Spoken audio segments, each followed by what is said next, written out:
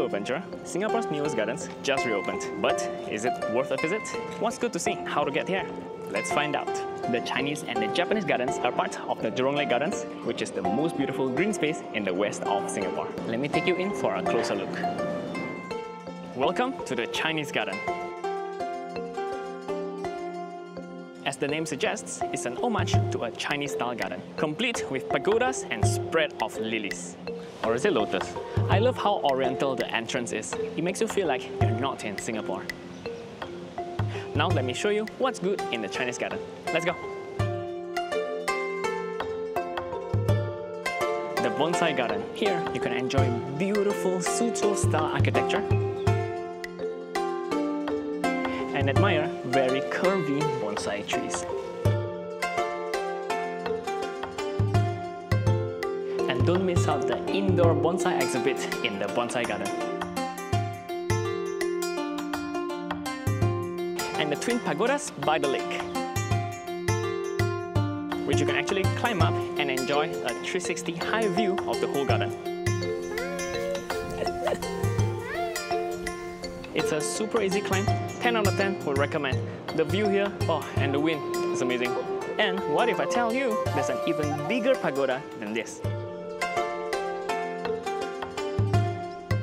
At 48 meters high, this is a super prominent landmark that's hard to miss. You can actually see it from almost anywhere in the Chinese garden. The biggest shame is that you can't go up there. You can't even enter. You can only admire it from that fence over there. Can you imagine building such a beautiful public building just to cordon it off? Sure, you can protect it, it will last longer. But by then, who will remember?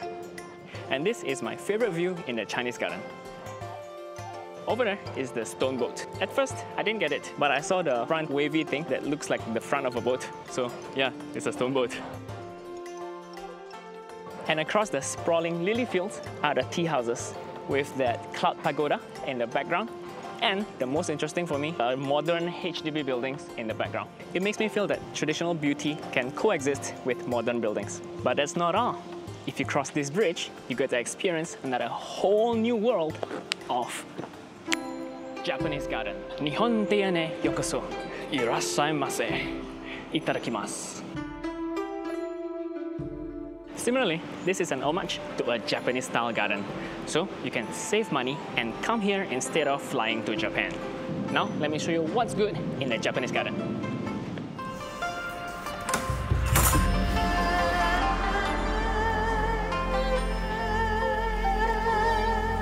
This is the breathing gallery, where you can experience a world of terrariums in an air-conditioned indoor building.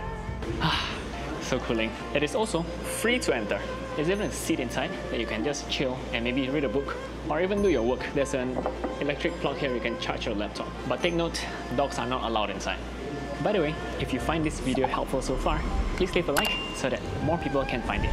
Thank you very much. Now, if you find all these terrariums very cool, there's an even bigger collection of plants just outside.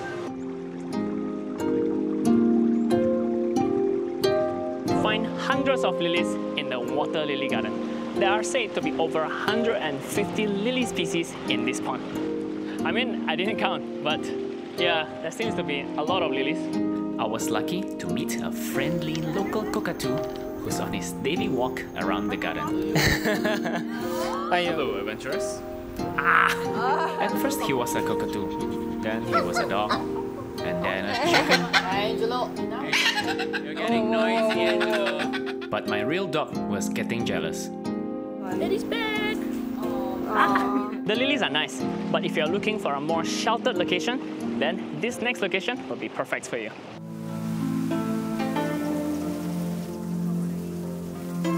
The theme here is water and creeping plants. So you'll find a lot of moisture-loving flora decorating the walls of the garden. The real gem that I found here is this ice cream shop tucked in the middle of the sunken garden. I quite like the ice cream. Maybe I should ask for a free scoop. While Wokhey can't eat ice cream, he can lick the ice cream man. Surprisingly, it's quite cooling inside the sunken cove despite the hot weather outside. And I'm also very pleasantly surprised that there are no mosquitoes despite all of these water features. But if you want to experience more Japanese zen, you have to go to this next location. It's called the tea house, but I feel very betrayed because there's no tea here. And in fact, they haven't really finished building the tea house. It's okay, can just continue. Just beside the tea house, there's another huge Japanese building with a water feature.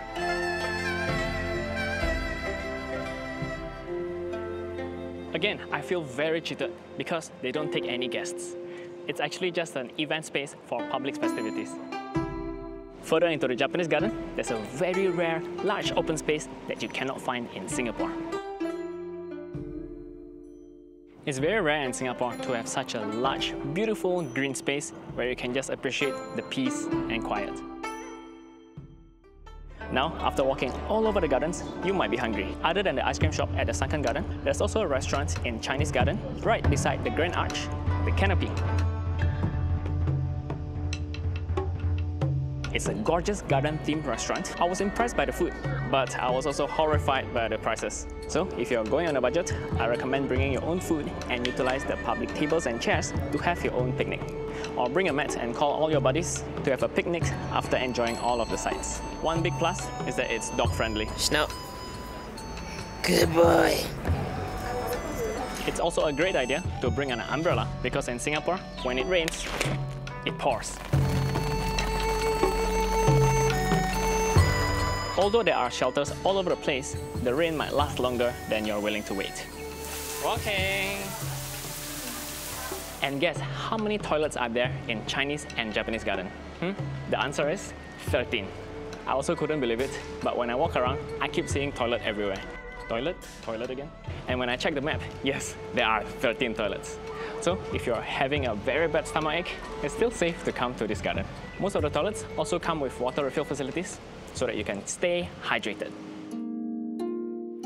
The fastest and the easiest way to get here by public transportation is to take the train to Chinese Garden Station, and from there, you'll see the Cloud Pagoda. From there, just walk towards it and you'll reach the Chinese Garden. To get to the Japanese Garden, simply cross the Moonrise Bridge or the Double Beauty Bridge.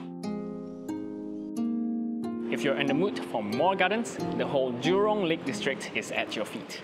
As a Singaporean local, the Chinese and Japanese gardens are very refreshing. It's very amazing to have new, beautiful public space that I can bring my family and friends to.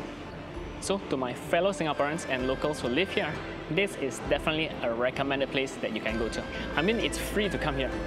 So just take it as a cheap weekend getaway. However, for tourists visiting Singapore, unless you've been to everywhere else in Singapore, I wouldn't recommend coming here. Due to its location that is very far west, far away from any other tourist attractions, you will need to make special arrangements to come here. And you will likely spend more time in the bus and the train than actually sightseeing. So I recommend enjoying the other attractions first. If you want to see more of Singapore, check out my video over here where I'll show you something unique in every train station in Singapore. I'll see you there. Wokhey has got a fan.